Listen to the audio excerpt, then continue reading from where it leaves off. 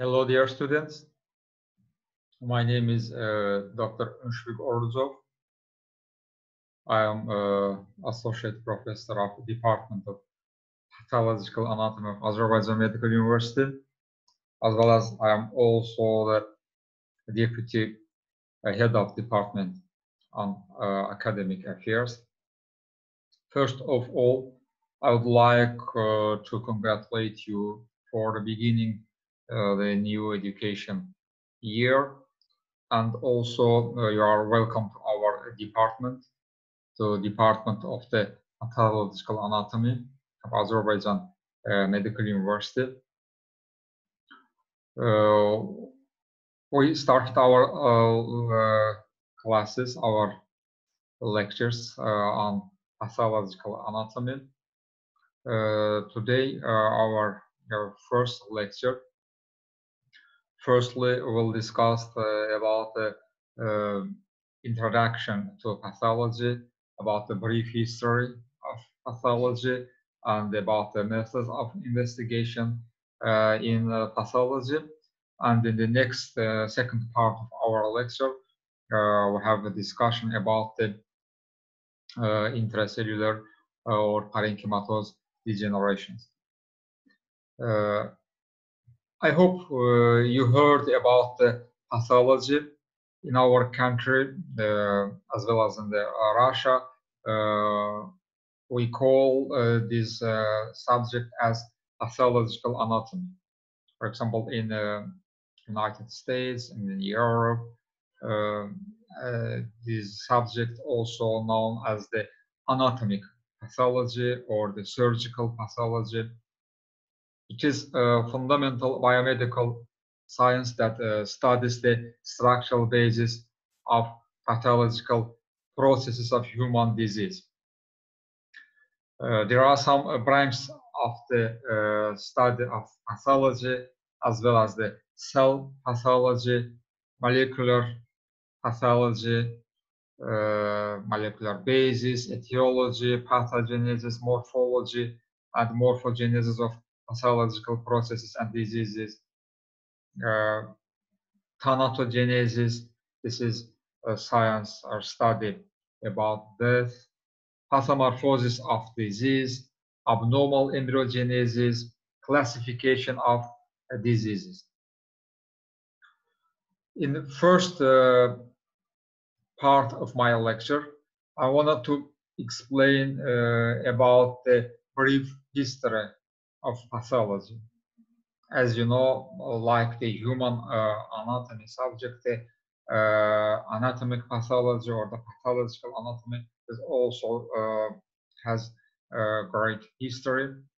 And the documentation of disease really begins with Egyptian medicine, where the most important source are the Edwin Smith papyrus and Papyrus Ebert, about 1550 BC.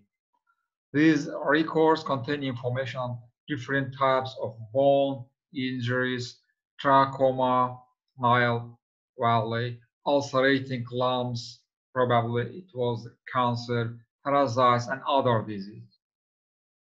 However, despite the many thousands of ritualistic and painstaking involvement during nearly 5,000 years of successive Egyptian dynasties, this surviving papyri contain only a slender body of information on pathological anatomy. Hippocrates, of course, we take as the father of the medicine, this great scientist. The ideas related to Hippocrates, of course, and his school had an enormous impact on Greek and Roman medicine.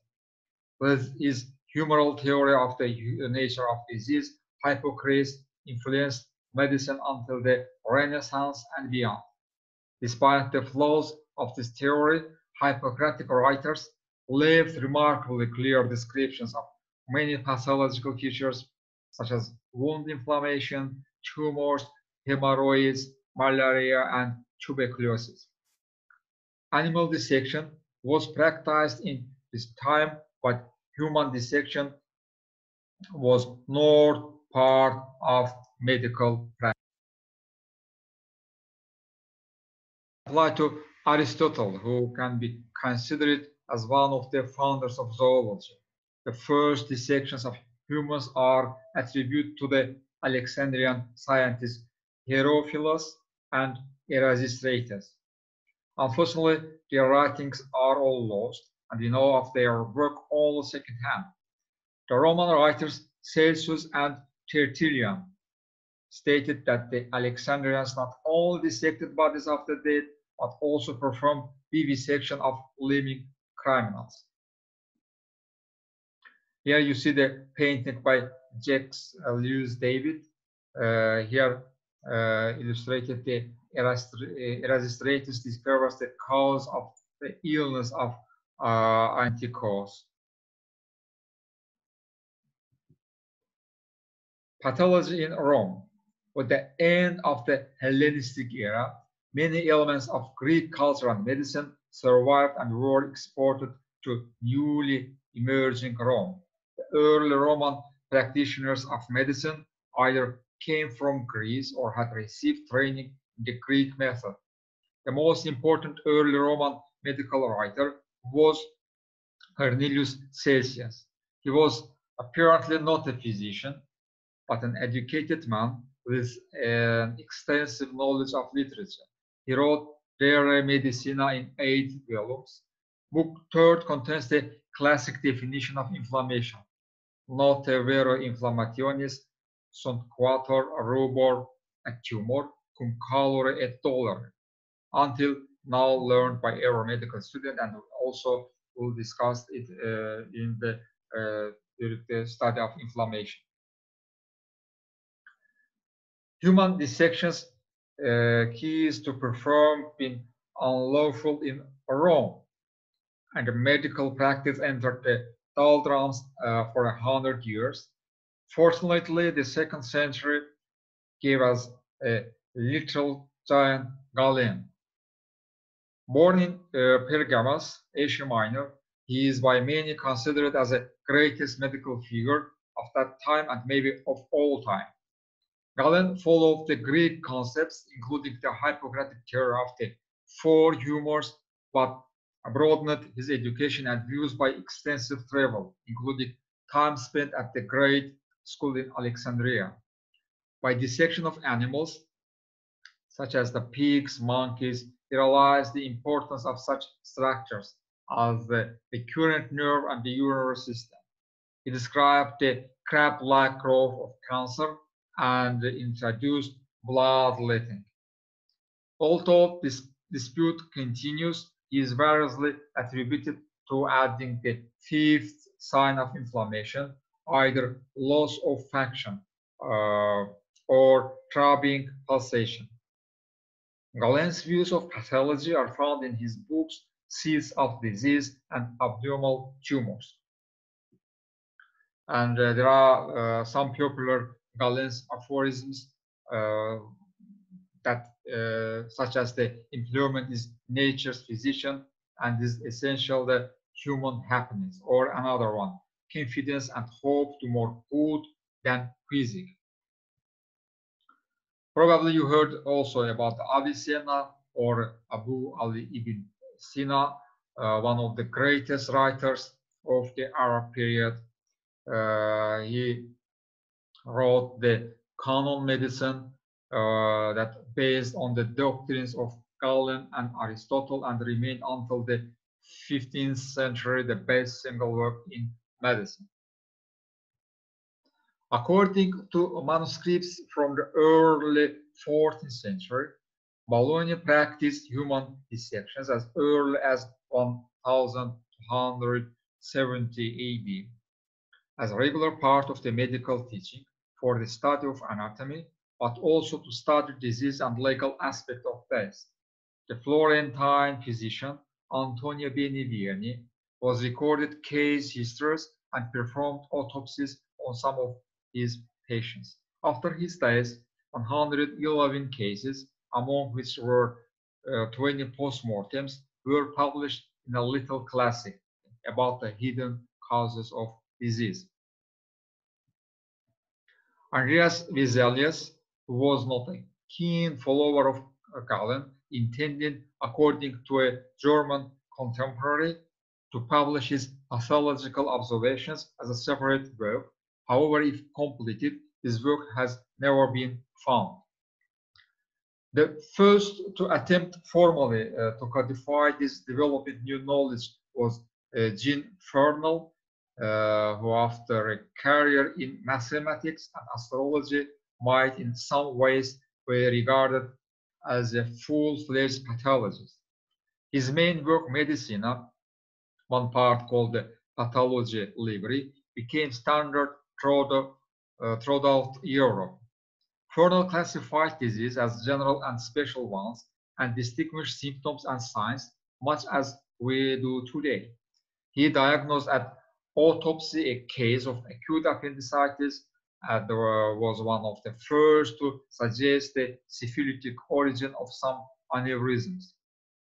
The new dawn began only with William Harvey, the publication of De Motu Cordis et Sanguinis in 1628 revolutionized the medicine and concept of disease causation. The Giovanni Battista Morgani in 1706, Morgani gained instant fame with his first important book, Ad Adversaria Anatomica. His opus magnum, De Sedibus et Causis Morborum per Anatomen Intagatis, about the seeds and causes of disease through the anatomical investigation, was only published in 1761 when he was 79 years. John Hunter was author of The Venereal Disease and the Treatise of the Blood, Inflammation, and Gunshot Wounds, which was published by his executors in 1794. Hunter described inflammation, regarding it first as a defensive mechanism and second as a reparative process. With him, the doctrine of laudable pus of the Galen died. Marie Françoise Xavier Bichat, by simple method, for example, cooking, without use of the microscope, he was able to identify 25 types of tissues, improving the foundation for tissue-based disease. In his autopsies, he correlated the clinical finding with histology, a term that really gained currency 50 years later. He died at the age of 31 of tuberculosis. In Britain, Thomas Hodgkin, a general physician with a broad range of interests, was one of the first to pursue the lead of Bichat, describing the pathological change in tissues. In his twin papers on some morbid appearance of the absorbent glands and the spleen, he records his finding in 7 autopsies, including recognizable cases of tuberculosis and also the diseases that 30 years later was by Samuel Wilkes given his name Hodgkin disease. British pathology was also strengthened by men as Richard Bright and Thomas Edison. Bright is famous for his extensive studies about the relation between kidney disease and edema, and Edison for his recognition of pernicious anemia. The role of microscopy in pathology became evident in a kind of competition between Karl von Rokitansky and his one-time pupil Rudolf Virchow. Von Rokitansky considered disease states to result from anomalies of the blood, inducing still more blood anomalies. Rudolf Virchow, by many regarded as the greatest figure in the history of pathology, was a student of Johannes Müller in Berlin. Only one step remained, the recognition of continuity of cellular life, a step that Virchow took as expressed in his immortal aphorism, omnicellular e cellular. Virchow's new insights resulted in a collection of 20 of his lectures into his most important work, Die Cellular Pathologie. In medical schools throughout Europe, inspectors of the deed and the curators of the museums began to be replaced by lectures in morbid anatomy given by professors of pathology. Here you see the portrait of the Rudolf Virchow and the paper from his famous book, The Cell Pathology. And I will say that after the Rudolf Virchow and start the new area in the pathology, and the modern pathology continue to develop by the modern methods that we will discuss in next part of our lectures. So the pathology is divided into two parts, two branches, the general pathology and the special pathology. The general pathology studies alteration, inflammation, hemodynamic disorders, adaptation, tumors, and etc. that we will study in this semester. And this next semester we will study with you the special pathology that studies organ pathology, as well as the kidneys, kidney pathology or renal pathology, the gastrointestinal tract pathology, liver pathology, pulmonary pathology, cardiovascular pathology, and etc. So we study the diseases in the body in some levels, such as in the organismal levels, in the organ levels, in tissue, cell levels, ultrastructural, and the molecular levels. We use three methods in the pathological anatomy: biopsy, autopsy, and experiment. Biopsy is the removal of tissue from a living subject to determine morphological change. Autopsy is post-mortem examination of a corpse to determine the causes and manner of death and to evaluate any disease or injury that may be present. And the experiment, this is the modeling of pathological process on animals and subsequent post-mortem examination. I add here the slide from your textbook that about the methods of biopsy.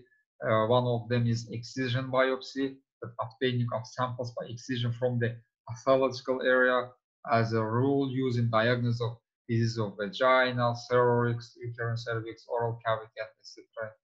Next one is fine needle biopsy, obtaining of tissue samples and fluids by searing, usually for cytological examination. Next one, guided biopsy, sampling of the abnormal tissue by endoscopic methods, such as the gastroscopy, bronchoscopy, colposcopy, and etc. Then incision biopsy, tissue samples obtained during surgical procedures, such as tonsillectomy, gastrectomy, intestinal resection. One of the methods of the biopsy is exfoliative cytology, that cells obtained from the surfaces of tissues or by centrifugant body fluids are smeared on a slide. For example, pap smears from uterine cervix. But in general, we can classify the biopsies into two types. First, the needle biopsies, and second one, surgical biopsies. Needle biopsies also divided into four types. The fine needle aspiration biopsy, coral needle biopsy, vacuum assist biopsy, and image guided biopsy. And there are two subtypes of the surgical biopsy, such as the excisional biopsy and incisional biopsy. The needle biopsy procedures include, first, a fine needle aspiration. During fine needle aspiration, a long, thin needle is inserted into suspicious area. A syringe is used to draw out fluid and cells for analysis.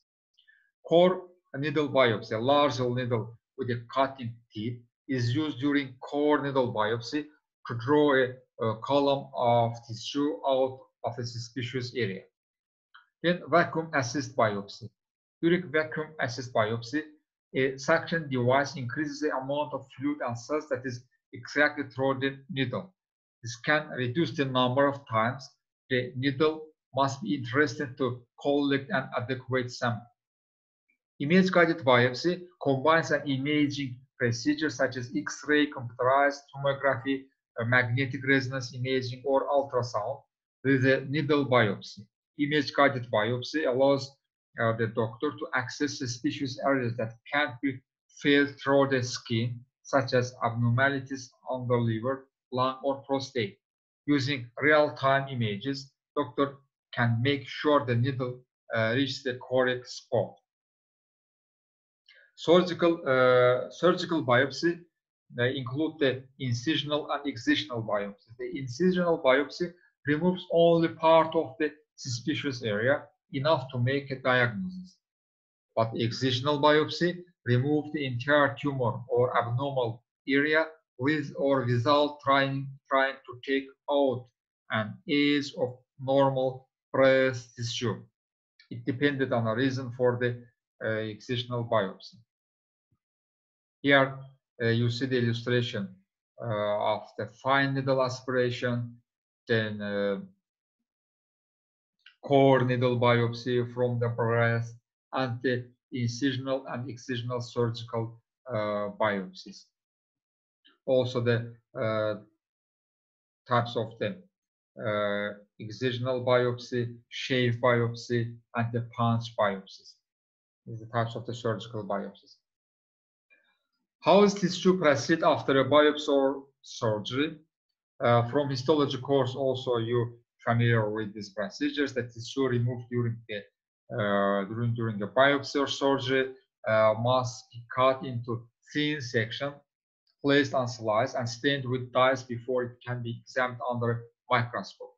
Two methods are used to make the tissue firm enough to cut into thin sections: paraffin embedded or permanent section and frozen section.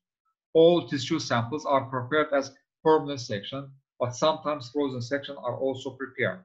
The permanent sections are prepared by placing the tissue in fixative. Usually we use the formalin to preserve the tissue, processing it through additional solutions, and then placing it in paraffin box. After the box has hardened, the tissue is cut into very thin slices, which are placed on slice and stained. The process normally takes several days. A permanent section provides the best quality for examination by a pathologist and produce more accurate results than a frozen section. What's the frozen section? Frozen sections are prepared by freezing and slicing the tissue sample. It can be done in about 15 to 20 minutes while the patient is in the operating room. Frozen sections are done when an immediate answer is needed, for example, to determine whether the tissue is cancerous so as to guide the surgeon during the course of an operation. How long after the tissue sample is taken will the pathology report be ready? The pathologist sends the pathology report to the doctor within 10 days after the biopsy or surgery is performed. Pathology reports are written in technical medical language. Patients may want to ask their doctors to give them a copy of the pathology report and to explain the report to them. Patients also may wish to keep a copy of their pathology report in their own records. What information does a pathology report usually include? The pathology report may include the following information: the patient's information, name, birthday, biopsy date, cross description, color, weight, and size of tissue as seen by the naked eye, microscopic description, how the sample looks under the microscope and how it compares with normal cells, the diagnosis, as well as the histopathological diagnosis, names of disease. I see the International Classification of Diseases 10 code. If it is a tumor, we have the additional information: type of tumor, cancer, and grade, tumor size that measures in centimeters, tumor margins. There are 3 possible findings when a biopsy sample is the entire tumor. Positive margin means that the cancer cells are found the edge of the material removed. Negative for not involved clear or free margins mean that no cancer cells are found at the outer edge, and closed margins are neither negative and positive. Other information, usually most about samples that have been sent for other tests or a second opinion, and final the pathologist signature and name and the address of the laboratory. Now I want to discuss about the autopsy. What is an autopsy? The translational meaning is the see yourself. It is a post-mortem examination performed to determine the cause of death. Autopsy starts by the physical examination that includes the two parts, external and internal examinations. External examination includes the physical outer layers for injurious cause of death, but internal examination includes the examination of the internal organs and tissues, evidence of disease, trauma, toxic substances, organ failure, and etc. The external examination has the following steps. First, photograph, then sample taken from the hair, nails, then undressed, examined for wounds, for the lacerations, abrasions, bruises, and measured, weighed, and cleaned. Internal examination. First, we have to open the body cavities, the body, using the incisions. In general, we use the two types of the incisions, the Y and T-shaped incisions. The Y-shaped incisions starts beyond each ear, down the neck, mid-sternum, and continue to the groin. For suspected strangulation, 50% no external signs, and they show fractures hyoid bone. T-shaped incisions start from each shoulder, mid-top of the sternum, continue to the groin. Better looking finished product. And here you see the Y-shaped incision that using in the autopsy. I add here the another kinds of the incisions that illustrated in your textbook that include the main incision that start from the mandibulum that finished in the groin, then Leschke's incision, another one the Fischer's incisions, the lines they illustrate the orientation of the incision. Another one, the McCollum-Miller incision, then Medvedev incision, and the Abrikosov incision. The incisions used to open the cervical, or thoracic, and abdominal cavities. Then internal examination continue for opening the body cavities. The minimally 3 body cavities must be open. That include the cranial, thoracic, and abdominal cavities, and the chest cavity cut open with saws. Then we have to remove the internal organs. In general, there are two methods for the removing the organ: the lettuce en masse method, that all organs at once, then Gon's en bloc method, organs removed in sections, then organs weighed and examined.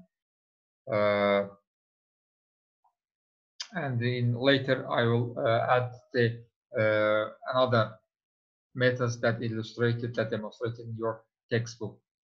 Then we continue the examination of the brain. The incision starts from a point behind one ear over top of head to point behind the opposite ear. Scalp pulled away from the skull, forward and back. Front flap over the face, rear flap over the neck. Skull cut with electric saw create a bow, brain cut from spinal cord, lift out the skull for further examination. And here I add another message that is in your textbook, the main classic method for the internal organs. In this method, the internal organs are examined as 4 separately complexes. The oral, first the oral, cervical, and thoracic cavity organs. Second one, stomach, pancreas, duodenum, liver, and omentum. Third, spleen, intestines, and mesenteria. And fourth, kidneys, adrenal glands, ureters, all lesser pelvic cavity organs, abdominal aorta, and vena cava inferior. It was the main classic method. Then total evisceration method, or the Shor's method. The cervical, thoracic, and abdominal organs are examined as whole organ complex. Then Virchow methods, each internal organ is examined separately. Abrikosov methods, internal organs are examined by systems, separately systems, such as the pulmonary system or the respiratory system, digestive system, urinary system, reproductive system, etc. The Kerner method, internal organs are examined without removing from the body. And finally, we prepare the autopsy protocol that include the following information: passport information, clinical diagnosis, external examination, internal examination, pathological anatomic diagnosis, review of disease history report, clinical anatomical report, and description and results of microscopic investigation. Review of disease history report, it means that review of the medical history report. And I wanted to focus here that it's very important to take the microscopic investigation from internal organ during the autopsy, from the liver, from the lungs, from heart, maybe from the endometrium if is the human. And now I want to explain about the methods of investigation in the pathology. As you know from the histology course, for the microscopy, we use the 2 types of the microscopy, the light microscopy and electron microscopy. That light microscopy, also here we use the routine classic staining method such as the hematoxylin and the histochemistry methods, the special staining methods such as the Van Gison, picrofuchsin, orsein, silvering, and etc. And modern methods in morphology are the immunohistochemistry, electron microscopy, in situ hybridization, and polymerase chain reaction. Immunohistochemical techniques based on specific interaction of tissue and cellular antigens with specially derived antibodies bearing the different levels.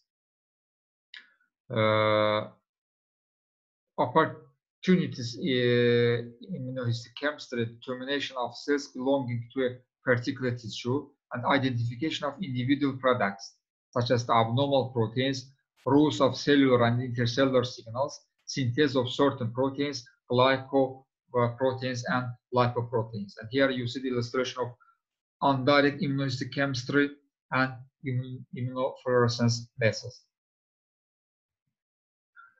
Immunohistochemistry is useful staining methods in the pathology that daily in our cases. In normal epithelia, high molecular weight cytokeratins or cytokeratin 5 and cytokeratin 14 stain basal epithelia in the prostate gland.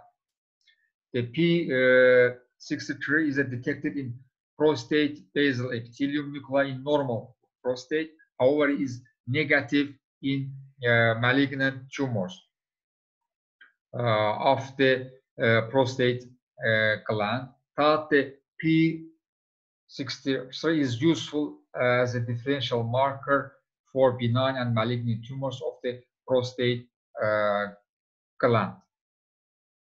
So here you see the prostate-specific antigen antibody, PCA, during using in the prostate carcinoma. If the cells they stains by this marker positively, we can confirm the prostatic adenocarcinoma.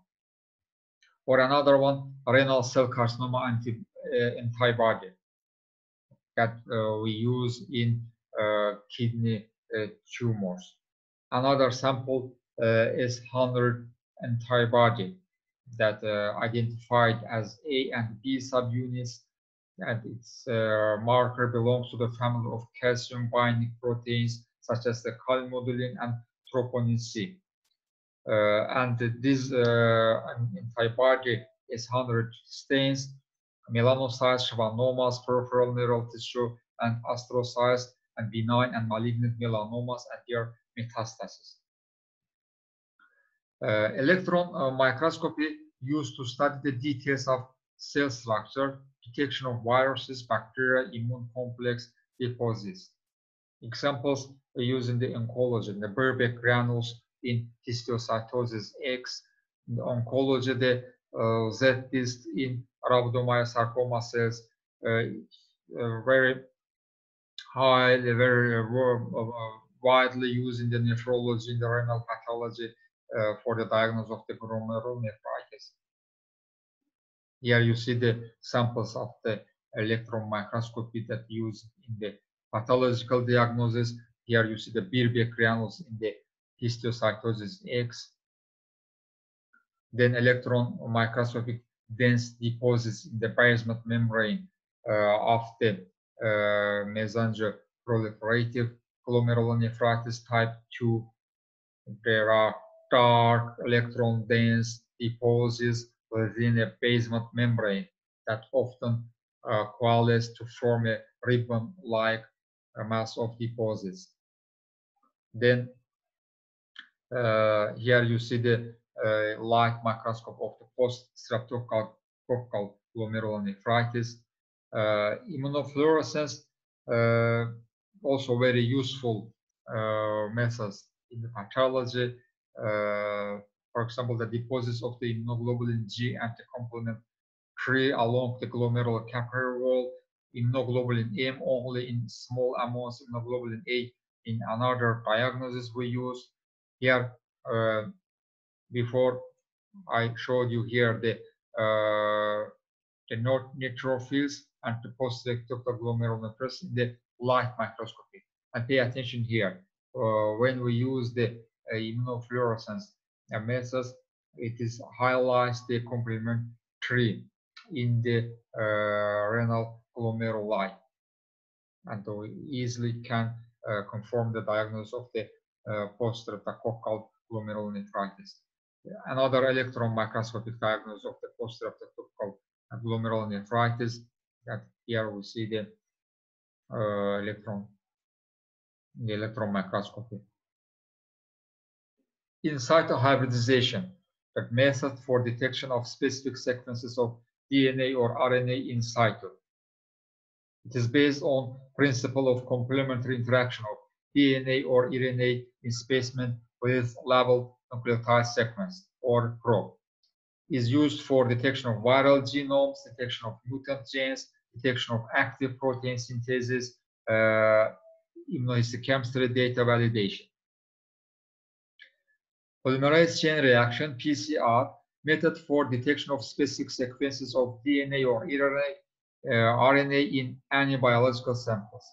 PCR is an in vitro amplification of nucleic acids triggered by synthetic oligonucleotide primers. Differences from the in situ hybridization. Because of amplification is more sensitive and usually not combined with morphology.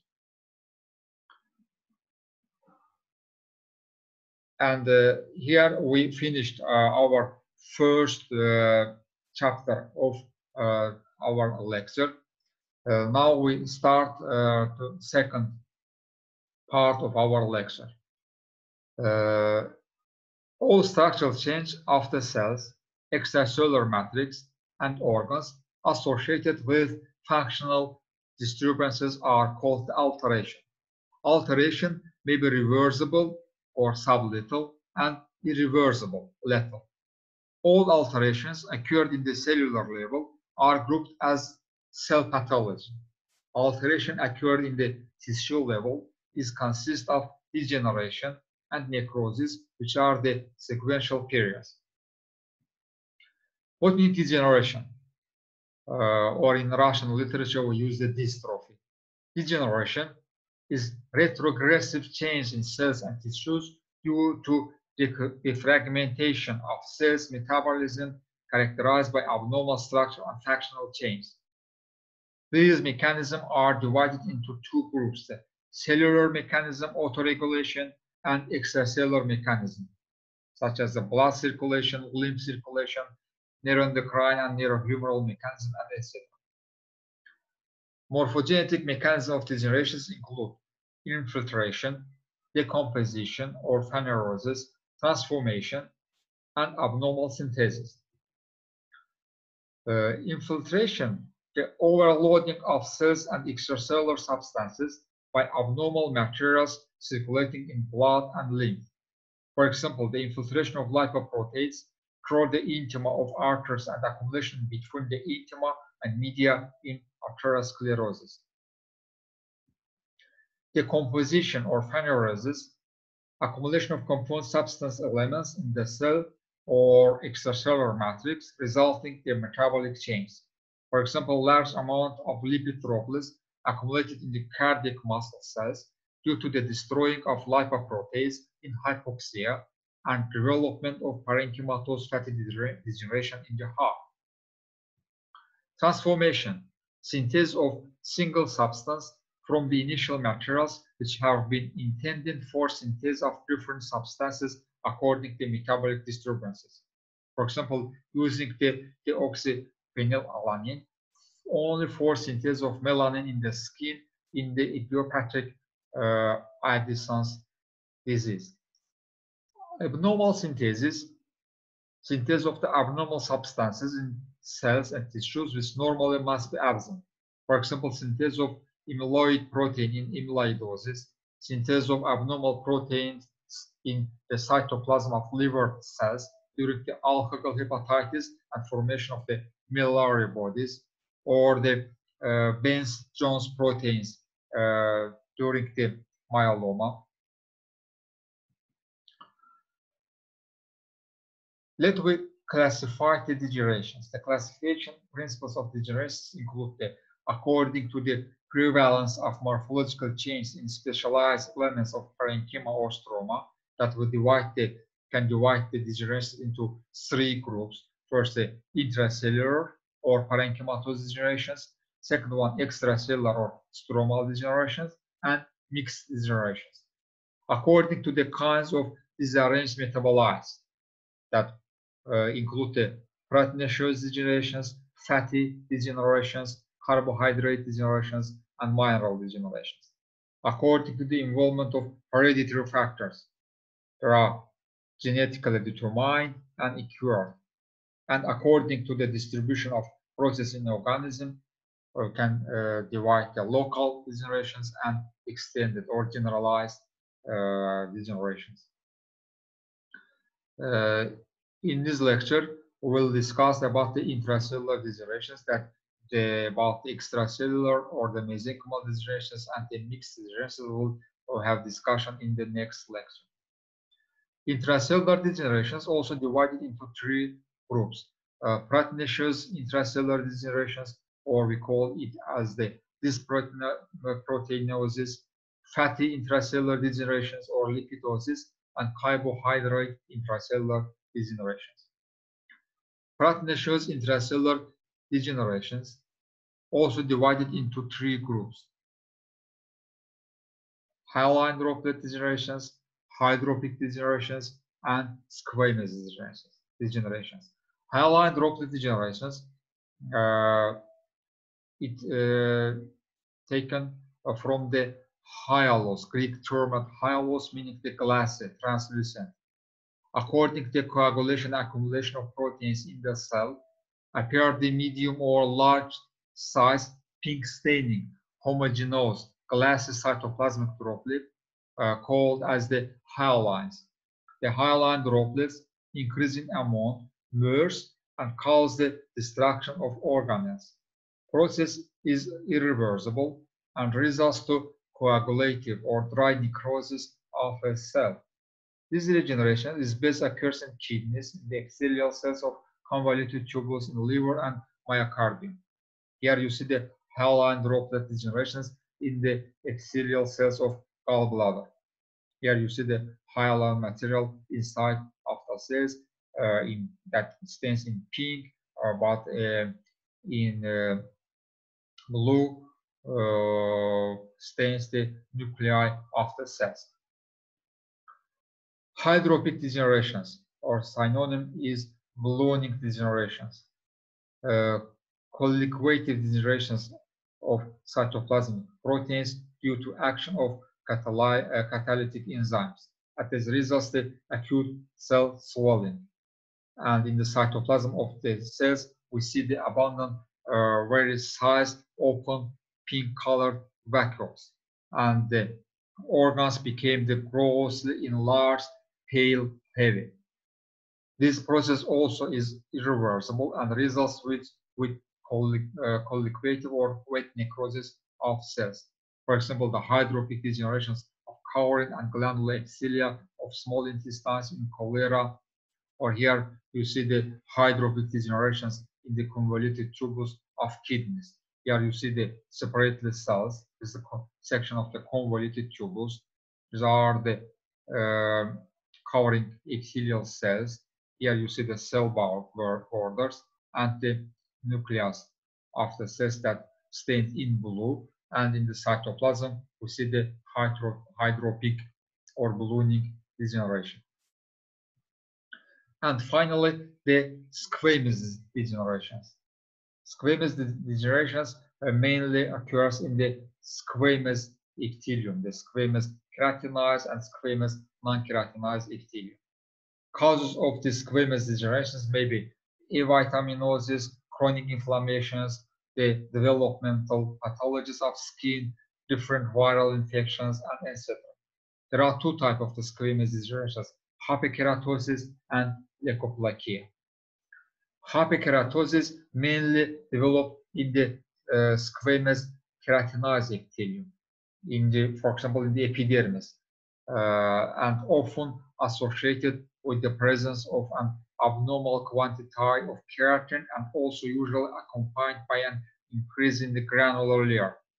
As the corneum layer normally varies greatly in thickness in the different size, some experiences is needed to access minor degrees of hyperkeratosis. It can be caused by vitamin A deficiency or chronic exposure to arsenic. Here you see the section of the skin. Here we see the epidermis and the dermis. Here you see the hyperkeratosis in the skin, shortly called as the HQ. Ichthyosis is a heterogeneous family of at least 28 generalized, mostly genetic skin disorders. That in this disease we can find the hyperkeratosis. All types of ichthyosis have dry, thickened, scaly, or flaky skin with hyperkeratosis. In many types, there is cracked skin, which is said to resemble the scales on a fish. The word ichthyosis comes from the ancient Greek ichthys, meaning fish. The severity of symptoms can vary enormously from the mildest, most common types such as ichthyosis vulgaris, which may be mistaken for normal dry skin, up to life-threatening conditions such as the Harlequin type ichthyosis. Ichthyosis vulgaris accounts for more than 95% of cases, and here you see the patients with the ichthyosis.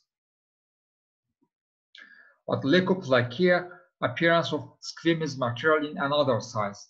For example, in the oral cavity, uterine cervix, that where the covering epithelium is squamous non-keratinized epithelium.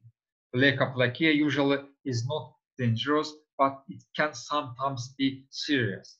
Although most leukoplakia pairs are non-cancerous, benign, some show early signs of cancer, Many cancers on the floor of the mouth beneath the tongue occur next to areas of leukoplakia. In this illustration, you see the areas of the leukoplakia of the tongue. Now, let's discuss about the intracellular fatty degenerations. Synonyms: parenchymatous, lipitosis, or steatosis. They may be inherited and acquired. Acquired lipitosis occurs much more frequently. Fatty degeneration implies the presence of multiple small droplets of fat seen as vacuoles with distinct borders. Main cause is hypoxia. Hypoxia results by the anaerobic oxidation.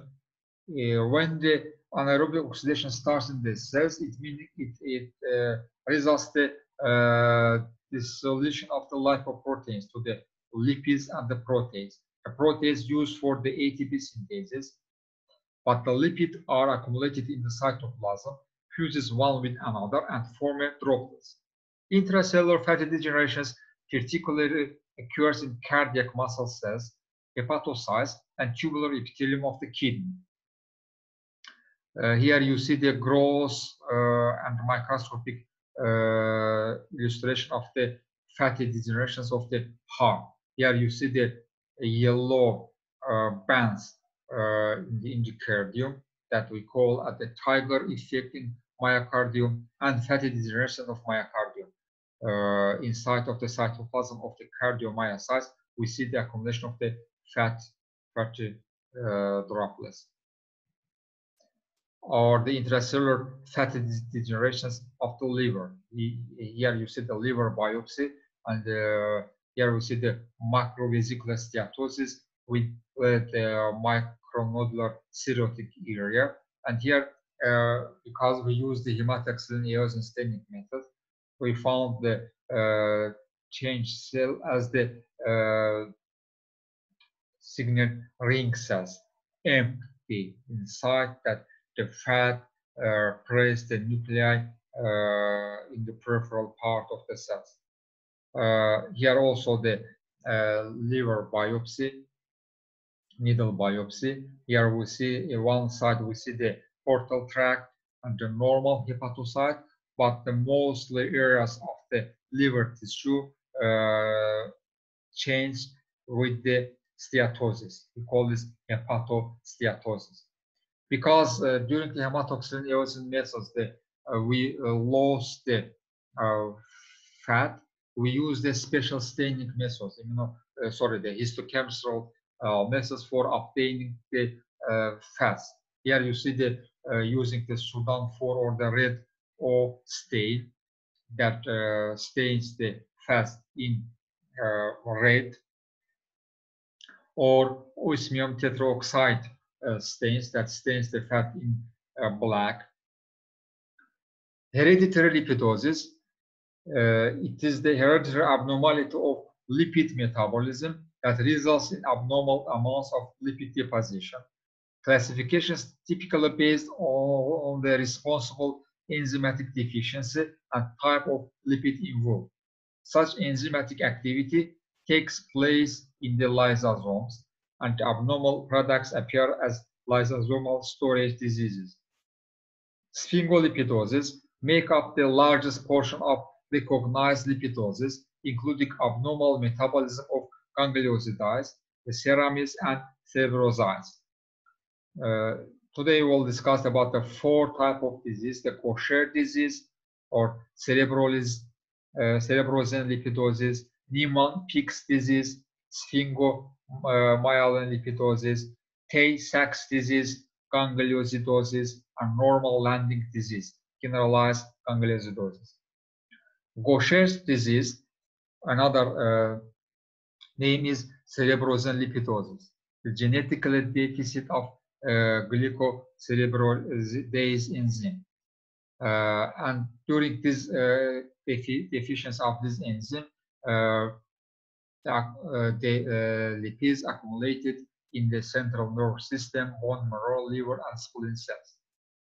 Gaucher cells are swelling macrophages filled with abundant lipids. There are 3 main subtypes of Gaucher disease. Type 1 disease is most common. It involves bone disease, anemia, and enlarged spleen and low platelets, thrombocytopenia. Type 1 affects both children and adults. It is most common in the Ashkenazi Jewish population. Type 2 disease usually begins in infancy with severe neurologic involvement. This form can lead to rapid early death. Type 3 may cause liver, spleen, and brain problems. People with this type may live into adulthood. And here you see the patients with Gaucher disease. And here you see the Gaucher cells. As we said, this is the macrophage that derive from the reticular endothelial system. Niemann-Pick's disease or sphingomyelin lipidosis, genetically deficit of sphingomyelinase enzyme, occurs in the cells of central nervous system, bone marrow, liver, and spleen. Pick cells are major morphological criteria, diagnostic criteria here. Here you see the Pick cells. Tay-Sachs disease or gangliosidosis, another name is infantile amyloidotic idiocy. Hereditary deficit of hexaminidase enzyme are present in these diseases, and lipids are accumulated in the central nervous system, neural plexus, retina, liver cells, and spleen cells. Morphological diagnosis we can confirm by the rectal biopsy of Meissner plexus of large intestines. And normal landing disease or generalized gangliosidosis occurred during the deficiency of the galactosidase enzyme, and lipids are accumulated in the central nervous system, neural plexus, bone marrow, kidney, spleen, and other cells. Now, let us discuss the final chapter of our lecture about the intracellular carbohydrate degenerations. The most valuable is in carbohydrates metabolism disturbance is glycogen, glycosaminoglycans, and glycoproteins. The most important in this pathology is glycogen metabolism disturbance occurs under diabetes mellitus. That about the separately diseases will have discussion next term, next semester. In case insulin deficiency in blood, the tissues utilize sugar insufficiently, causing sugar level increase in blood, hyperglycemia, and glycogen quantity in tissues decreases.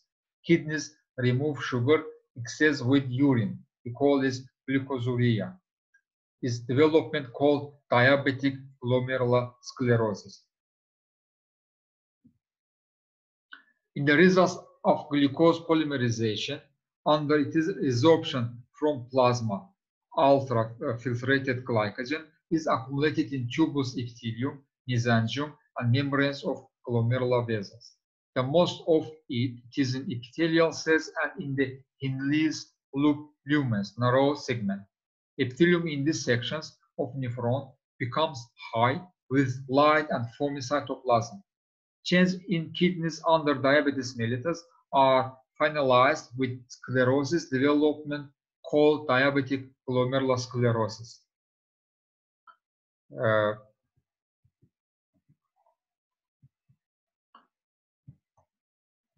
Under glycogen storage diseases or glycogenosis,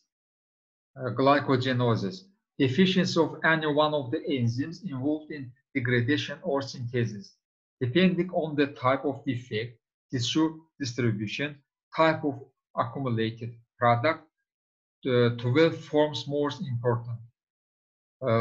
Here you see some examples of these diseases. Type 1, von Guericke disease or hepatorenal type. Type 2, Pompe disease, generalized type, liver, heart, skeletal muscles involved. Type 5, McArdle syndrome, they affected only the skeletal muscles. And we use the biopsy methods and the special histochemical method, the periodic acid stains and base carmines for detection of the glycogen. Intracellular carbohydrate degenerations. Now we discussed about the glycoprotein metabolism disturbances. Under glycoproteins metabolism disturbances, mucous degenerations develops. The typical manifestation of it is mucoviscidosis or cystic fibrosis, which is a systemic disease, characteristic of which is high viscosity of mucose, causing development of irritation, cyst, and sclerosis in pancreas, bronchi, digestive, and other glands. Besides that, this degeneration is often observed under catarrhal inflammation of nose, mucous tunic, rhinitis, mucous tunic of larynx, laryngitis, bronchi, bronchitis, stomach, gastritis, etc. Macroscopically grossly, excess of mucus is seen on mucosa, and this mucus trickles down from the surface. Microscopically, wine glass-like cells appear in mucous tunic and release mucus. Also, desquamation or cell necrosis is observed. Glands excretory ducts are clogged with mucus, which is accompanied with cyst formation. Here you see the mucoviscidosis or cystic fibrosis of pancreas. And autopsy, pancreas is mucoid and slightly smaller than normal. And in microscopic examination, we see the abnormally viscid secretions from exocrine glands around eosinophilic masses, distending, and obstructed pancreatic ducts, leading to destruction of parenchyma and fibrosis. Glycoproteins and glycosaminoglycans uptake in organ stroma is accompanied with collagen fibers as well as cartilage and adipose tissue substitute with mucus-like mass. Damaged tissues cells have star-like shape. This process is called tissue sliming, and it is observed under cachexia and myxedema. Carbohydrates uptake sequestration can be reversible, and under process progress, they become semi-transparent, looks like mucus, colligative necrosis develops. Now we finished our lecture. Thank you for attention.